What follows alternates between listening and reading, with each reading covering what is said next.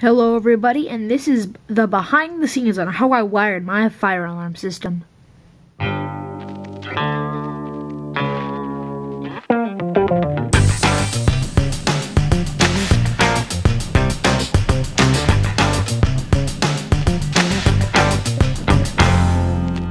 Today's video I'm going to be showing you how I wired my fire alarm system.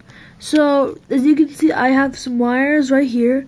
Up here I have my pull station, and I am going to be showing you how I actually wired it. So if you come right here, as you can see, I have a little trim. I have my 4 wires, two of them go into my fire alarm light way over there, up on there, and the other 2 going into my pull station.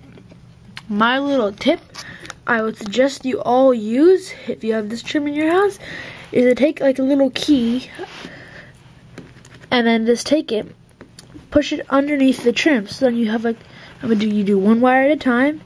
So you just take it, push it under the trim.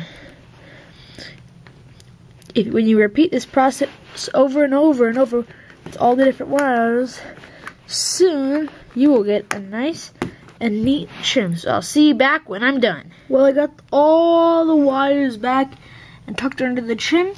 So now I can just put my bookshelf right in front of those wires. Well, I hope you enjoyed my video on how I tuck all my wires all around my fire alarm system. I hope you enjoyed this video. Have a good day.